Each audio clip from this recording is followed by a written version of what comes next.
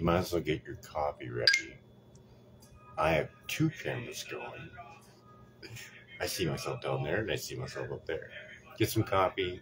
I'm going to get some stuff situated here. I got cords in my way, but we got detailed instructions. We're going to try aiming for $100. Just so you know, I'm lowballing that, way lowballing that. You're going to make more money than that. I knew I was going to drop that. It's all right. It's live. I dropped the one down below. That's why we did 2. So we have a clean version up top. It'll be available on YouTube.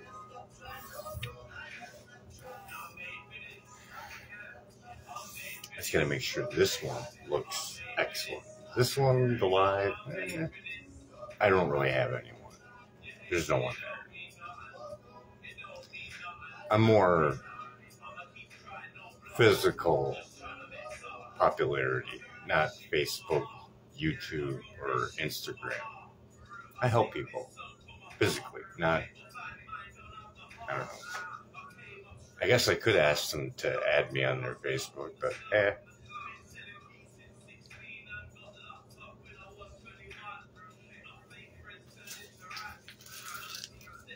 Shine says candy bars. It's pretty big. It's pretty expensive to ship when you're looking at the $17.10 for that box. So we shortened up the bar just a little bit. Now we can lay them sideways. We can fit 24 in a box. Not bad. We'll get into the numbers. I'll be back in a little bit.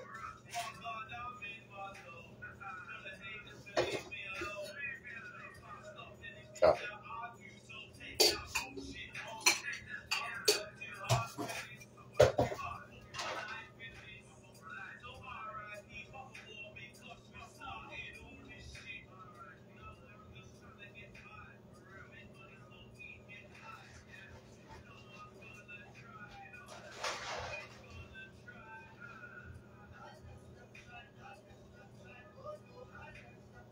Get yourself situated, get your coffee, get your cigarettes, get your herb, whatever you need.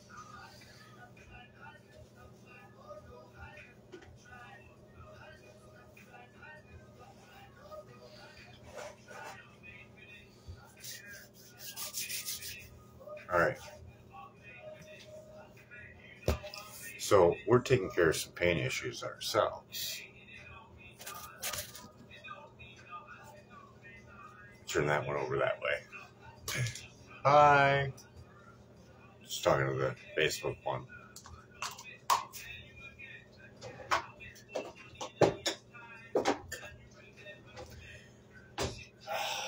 I don't know if you can notice, but my enthusiasm for this is not really present. I'm sorry, I have no energy for this. This is a shoestring. This gets none of my real energy. The only real energy that this gets is when I'm making these bars. That's the only time I really put any effort.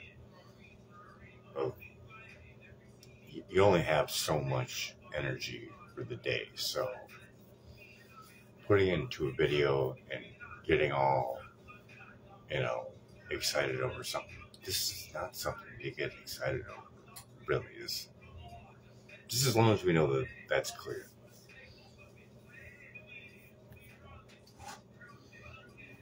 Yeah, going out for 8 hours per day and hustling candy bars is not what you should have to do. It really, it shouldn't be. So that's the thing. That's the thing that I will put energy into.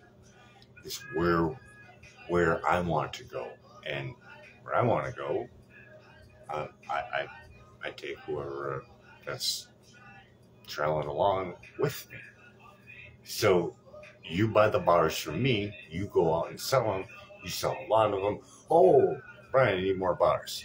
You're throwing all this money towards me to make more bars. You go out, you sell them, so on and so forth. We could sit there and do that and have this routine progress, and me buying fancy shit and clothes and cars and But that's not me. So you don't have to worry about that.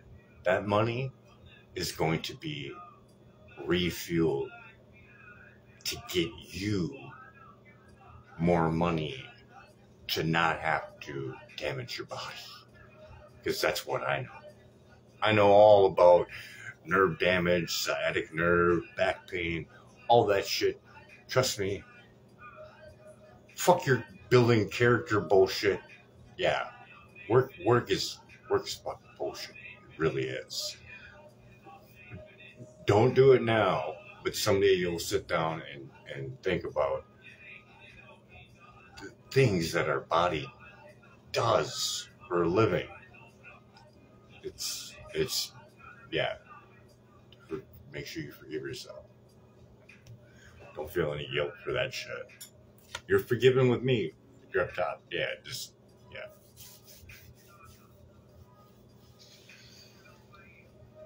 The bar selling, that's pretty easy. And I'll even, if you're in the Green Bay area, we'll go out together, wear some poofy hats, and we'll sell some candy bars.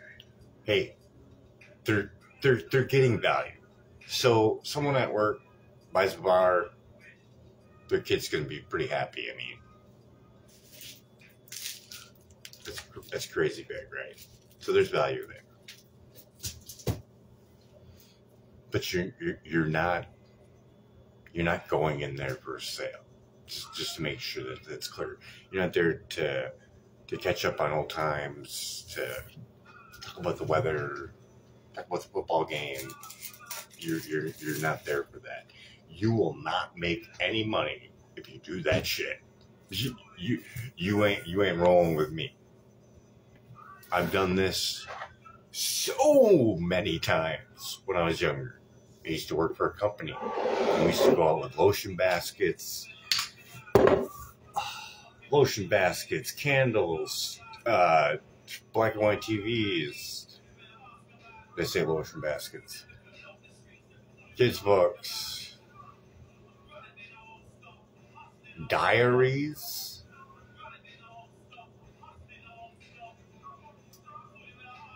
Books.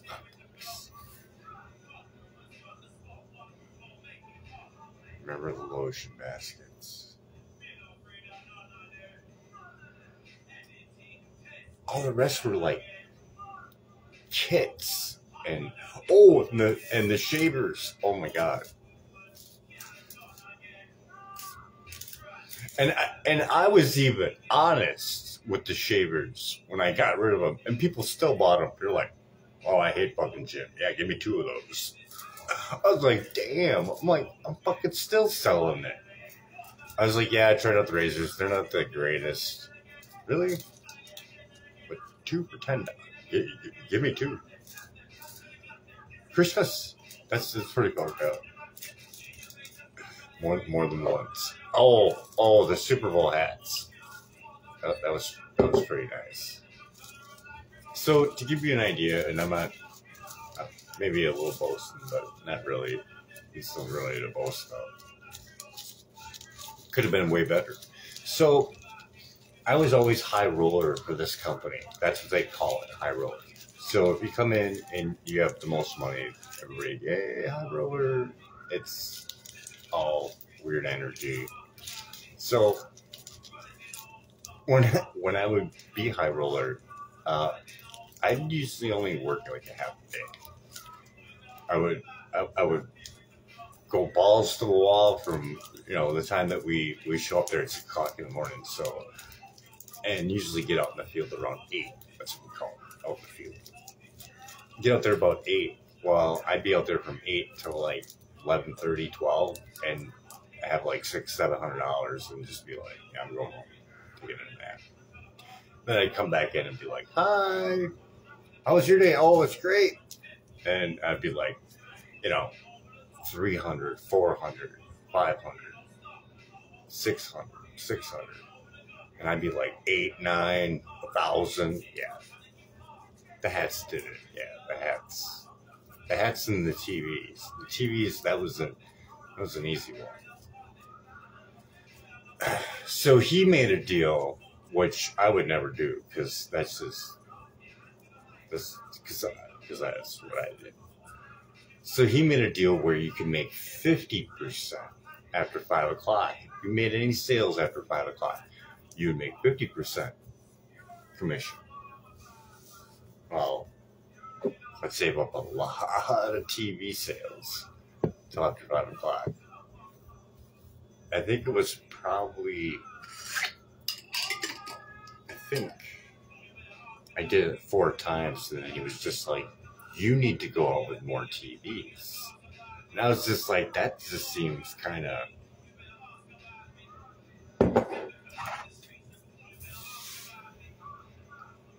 shysty, but you know, the only reason why I say that is because they'd always preach about not being a salesman, and that's what they always call me. Oh, here comes the salesman. But I wasn't really doing that. I was still following the criteria of you're not there to sell anything. You're there to offer a deal and leave. That's the whole thing. So 6 o'clock in the morning, and we're leaving, and we're getting out in the field at 8. So what are we doing between 6 and 8 o'clock? Well, we're practice pitching. We're practice pitching on each other.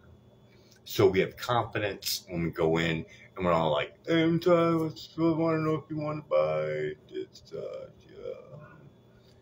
No one's going to buy that. Yeah.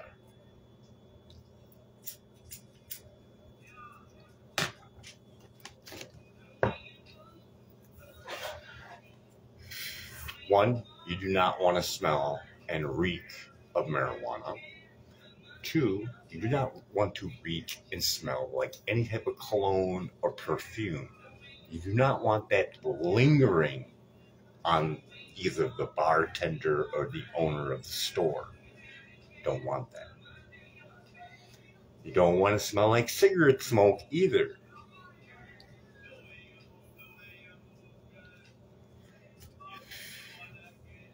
Goopy hat like this, probably not. Santa hat, yes. So, you have the bar.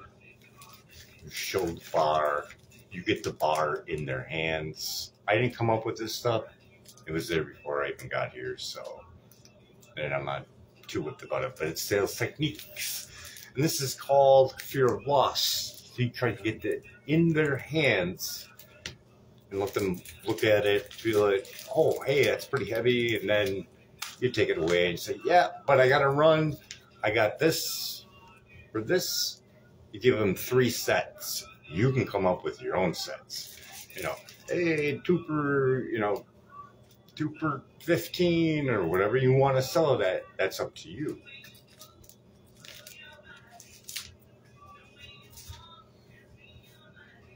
So we work on our practice pitch. We work on our fear of loss.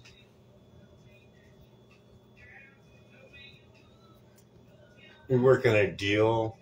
This is when I was working for DC Max.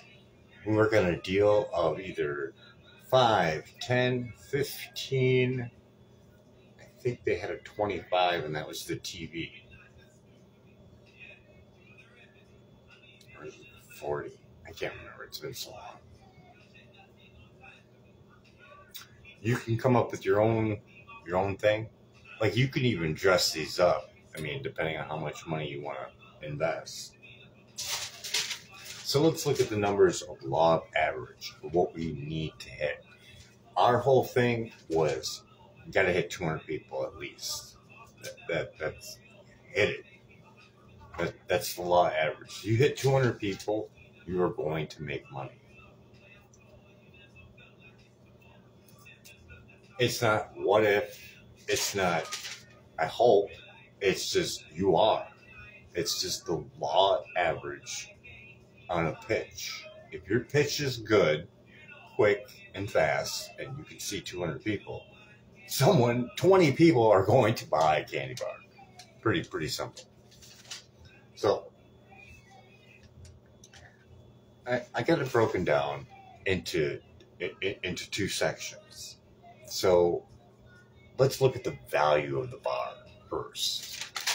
information. I don't know if I have it on this sheet or not. Yeah, I do. So let's look at the value of the bar.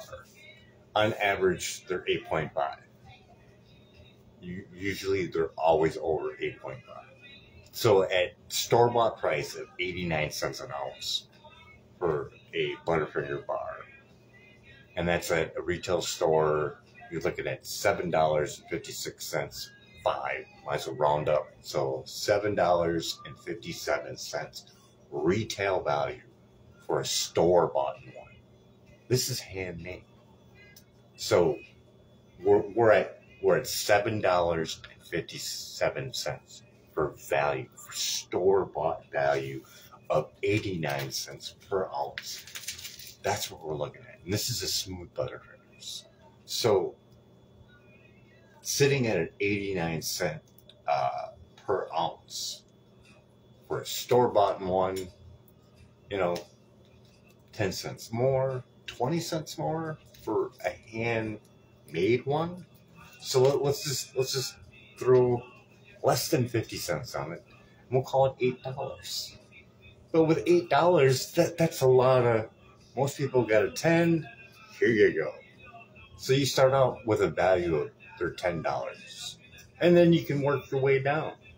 So if you work your way down to 8, you're making $2.24 in each bar. And that's if we do it on consignment, and I'm not leaving my bars, so I'm going with you. But yeah, I'll show you how to sell them. That's not sales wise.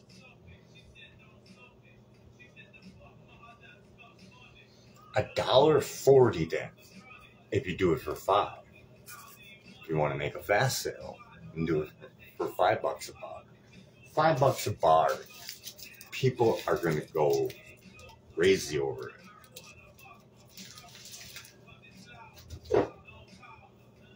So after, let's say you didn't have any money and you got a full tank of gas and you wanted to try it out and make some money. Let's say we just got the bare minimum. Let's say we just got 20 people. We only sold 20 bars. We're looking at a net profit of $44.80 for an 8-hour day, which is horrible. It really is. I mean, we could break that down and figure out what is that for an hourly wage.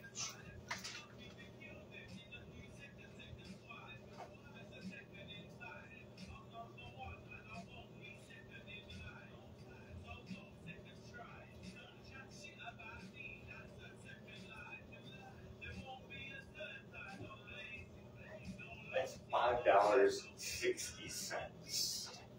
So we're at $5.60 per hour.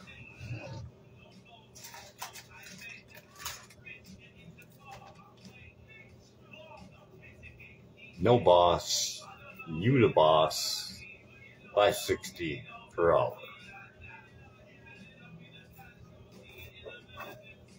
At 20 bars at $8 each.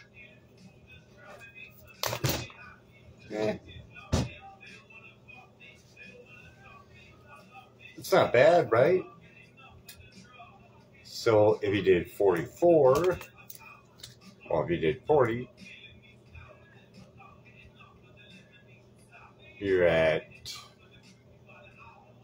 60, 20, 11, 20. You're at 11.20.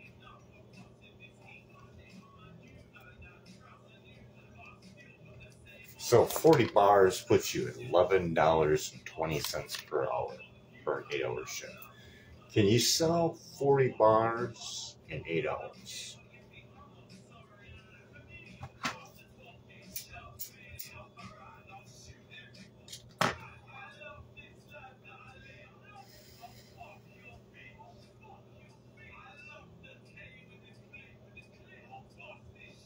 $5 in an hour.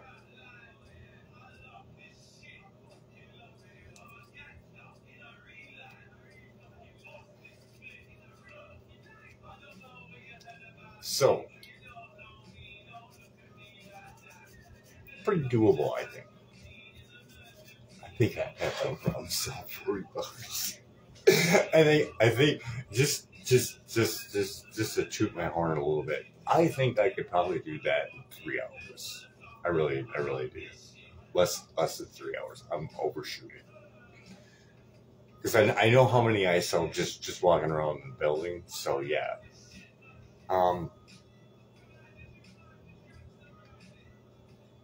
So we're at an $8 value. Well, we're here in Wisconsin, and it doesn't matter that we're here in Wisconsin. We're just underneath that farm bill, and yeah, I guess Wisconsin has a little bit to do with it, unless it's all over it. But there is no requirement now for a processing license for CBD. So there's nothing stopping me from putting in CBD, Delta 8, THCO, whatever can be produced from CBD. Some of it I'm not a big fan of because some of it is created in a lab, and I'm not down with that for many reasons. K2, you can see the YouTube video for UK on what it did to those people. Or you can also see Jack Nichols, the man who did experiments on LSD. He explains in his lecture on the synthetic cannabinoids that are produced and how dangerous they are. And as I said before, we're not putting a whole lot of energy into this because going out for 8 hours a day selling candy bars, it's not a way to live. So we have the candy bars now with no edibles in it, no CBD, no nothing in it. But yeah, you're still making $2.24 at $8 a bar, $1.40. It's selling them at $5 a bar for now. And then we go over to adding in edibles. Now your increase on making an actual net income is going to increase dramatically. Same weight, same type of bar. Actually, I take that back. Less weight, smaller bar, more in a box, less to carry around, and a higher value per bar. Now you're looking at selling a bar that's worth $40 or $50, $100, $200. I mean, there is no set amount of how much Delta 8 CBD you can put into a bar, so we can have fun with this. We can make novelty bars that you just normally can't find. So there's a niche, and there's something that you cannot find anywhere. Where are you going to find a giant-sized edible, or a giant-sized edible in the shape of a gun, or a shape of a knife, or later on I'll get an airbrush. But this is only temporary. The only thing that I'm trying to do, and I want to say all of us, but what I'm trying to do is trying to get to a farm. And eventually, I want to take whoever's been trailing along with me that way to make more money with less work and less damage to your body. Otherwise, what's the sense of even being here? I mean, to sit there and work until you're 70, whatever, and have a body that's completely trashed. It just makes no sense. There's no logic in that whatsoever.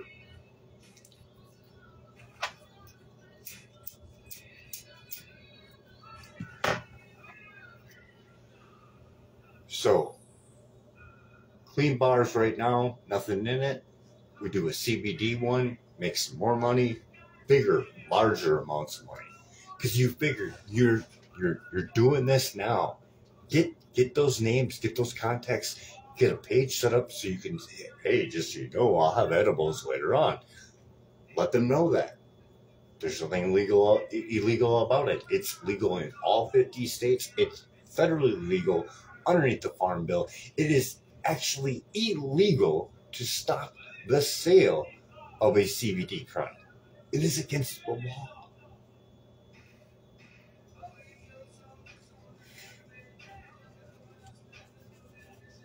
So to give you the numbers of what I'm looking at, I'm not like this law average thing. This is just to get you going, to get you certain things that I want to walk you through. Going around and selling bars from business to business is a nice way to just to generate more people on Monster Bar on Facebook, as well as more for your individual little business. I can't carry these bars. I don't have a car. So with the edibles, now instead of going around and having like that's still a side hustle. Going business, we ain't knocking it. We're just climbing up the ladder. So later on, once we have the edibles, now you have a big giant case of edibles, let's say. Now you can start going from head shop to head shops. How many head shops are in your neck of the woods, just in your little area?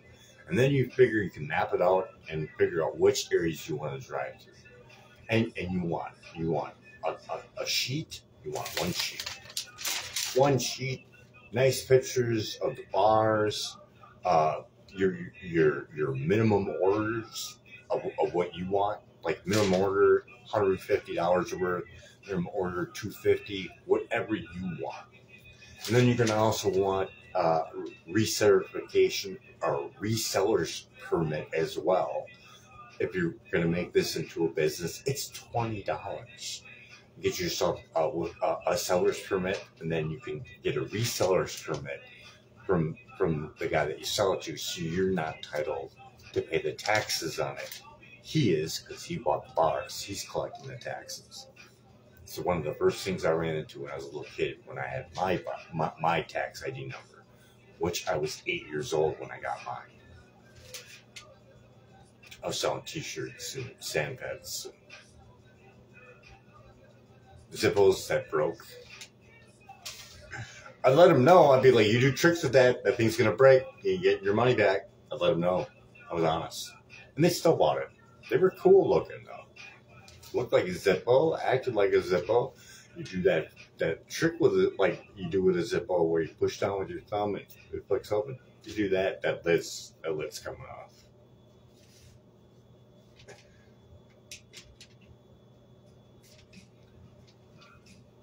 Yeah, a cover sheet, a breaking down of like the flavors we got, depending on what I decide to do, but to give you the numbers that I'm after. So regular bars, now we're getting into the edibles. I want to be able to do 1,000 bars per day, all by myself making them. So that's 30,000 bars to give you an idea of the volume that I'll have to get rid of high quality edibles. There's a lot of people in pain, so I don't see why not. You know,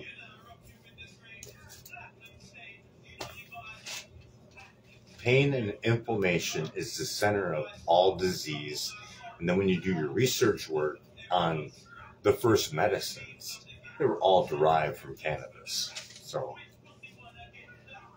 might as well do something that's worthwhile and is going to give joy to someone's life and make their life more enjoyable with less taxation to their liver and everything else.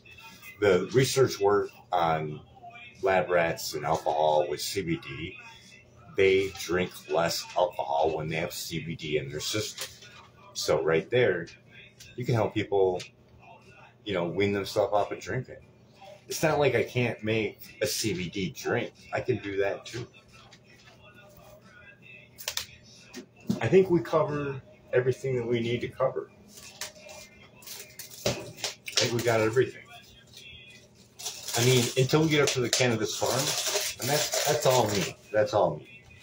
But this cannabis farm is gonna be much, much more than that. So once we get the farm, I want to break out little areas where people can sleep and have a cheaper way of living. I don't know. It just seems like the right thing to do. Well, that's pretty much it. That's all I got. So if you want to hustle bars, make 28% of the sales of said bars, or basically, you're buying them for $3.50 a bar. You sell them for $5, you're making $1.50 on each one. That's pretty decent, and I'm gonna try to get it even better with an edible. Way less weight, because I'll buy the actual molds and make smaller bars, and it makes more sense. You're there for an edible, not to get jacked up with a bunch of sugar and a bunch of bad things that you don't really need.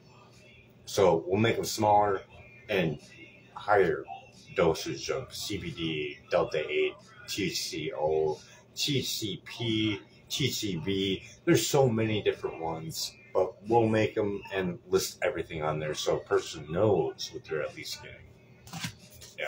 And I'd give them everything. Hey, this was created in a lab. I'm not too whipped about it. Like, I'm pretty honest. I'd rather be that way and be able to sleep well. And I'd be like, make sure you do your research work. Where I'm getting my Delta 8 from, it's pretty reliable and it's tested. So I'm pretty confident that they're doing it correctly. Otherwise, they wouldn't be still in business. So if you're willing to go out for 8 hours and give it a shot, I'm willing to go out there with you. I'll carry some bars. I can't carry a whole lot, but I'll carry some bars and I'll show you how to do your pitch. You can just sit there and watch me. All you gotta do is when we go inside of the building, you just hang back and don't say anything, and I'll do everything. I will sell your bars for you. I don't know how much more you can get for a business in a box with a dude. I have no problem going out there. It's just I have no car, so and that whole walking with that extra weight with my back and the nerve damage in the arms, we can't have that. It actually makes me sick to my stomach. Yeah, so I got to do this instead. So if you're willing to go out with a car, yeah, I'm willing to carry a couple bars. That's a lot less steps than what I'm doing right now, because I'm on the 10th floor. Carrying the bars just from here all the way down to the front door is a challenge. That's how bad the nerve damage is. But there's 200 people here, so there's quite a few. 200 people, plus there's caregivers that come in and come out. So selling a bar is pretty easy, just walking through the hallway. I don't like doing that, though, because everybody here is on a fixed income. Somebody here gets a bar for free or $4 or whatever they got to change. But I can't be doing that a whole lot, because I can only do 25 a day, and this is all inflamed. So we need to get molds so I can do thousands a day with less pain and inflammation and everything else.